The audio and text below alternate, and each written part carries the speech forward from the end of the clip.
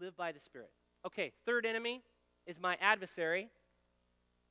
And some of you are thinking, you're not going to talk about the devil, are you? But yes, I am. And I'm not being a drama Twinkie. The devil is not the Arizona State, emblem.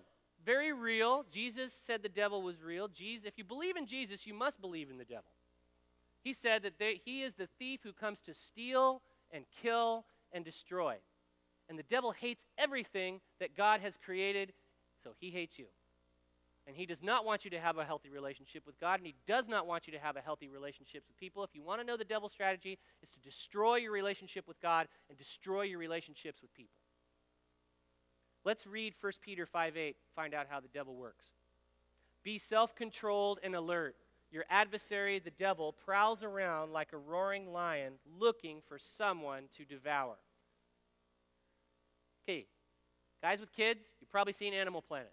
I like Animal Planet sometimes when the lions are hunting the zebra. That's when I love watching Animal Planet.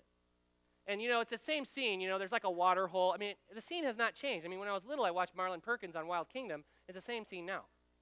They just keep recycling the scene. It's the water hole, on the plains of the Serengeti, and all the animals are there, and then you see these lions sneaking, through the bushes, and then you can see the eyes, right? And the lions know what they're doing. The animals don't. They totally have the leverage in the situation. The lions know they're going to create chaos, get the herd of zebras running, and they're just waiting for that poor zebra to go like that. And then as soon as you see that poor zebra, make the left turn at Albuquerque while everybody goes right, then toast.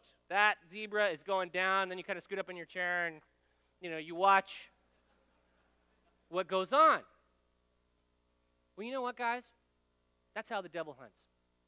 The fact that you're at this conference, he hates that.